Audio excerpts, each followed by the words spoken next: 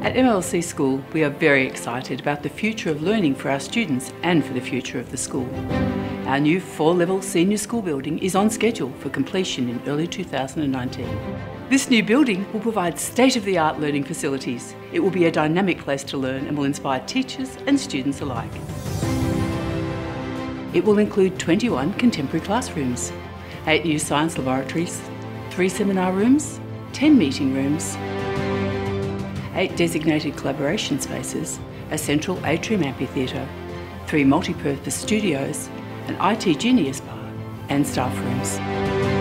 The problem for schools today is that we have a slightly industrial model where we try and funnel everybody through into a single point of exit where they take an exam and we judge them on that exam.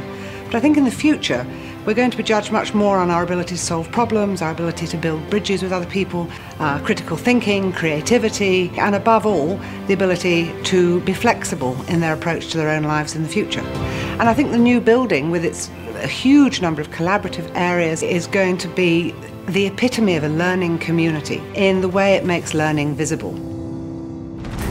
As an English teacher, when we're working on drama text or presentations, the amphitheatre gives us a lot of versatility for sort of bringing the text to life rather than just reading the text in a classroom. So when we move into the new building, then the landscaping that will happen and the buildings that will come down mean that there's much more open space around the campus. The students won't be split site so much. They'll be able to see their big sisters a lot more easily. The new technology just makes maths so much more accessible, particularly when you're teaching more complicated concepts. There's much less abstract visualisation. With technology you can see things happening on the screen and you can be much more dynamic. One of the cornerstones for learning in science is being able to do first-hand investigations.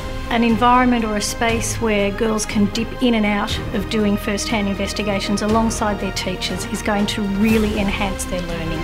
So it's very important that our girls have access to those new technologies in order to provide them with an authentic experience that models the work of practicing scientists.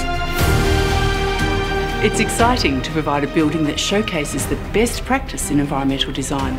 The concepts incorporated into this building include natural ventilation, optimised for energy efficiency and maximising natural light throughout the building. The environmental footprint of the building has been really well considered so that our carbon output, which contributes to climate change, is really minimised. I'm really looking forward to the collaboration spaces. We can hold club meetings there and group meetings. It seems very interesting, very unconventional and fun to work in. The design is so open and there's a lot of windows and glass to let in like the sunlight, which I think is going to create a really nice atmosphere for the girls. What we have now is amazing, but I reckon it will definitely be an improvement.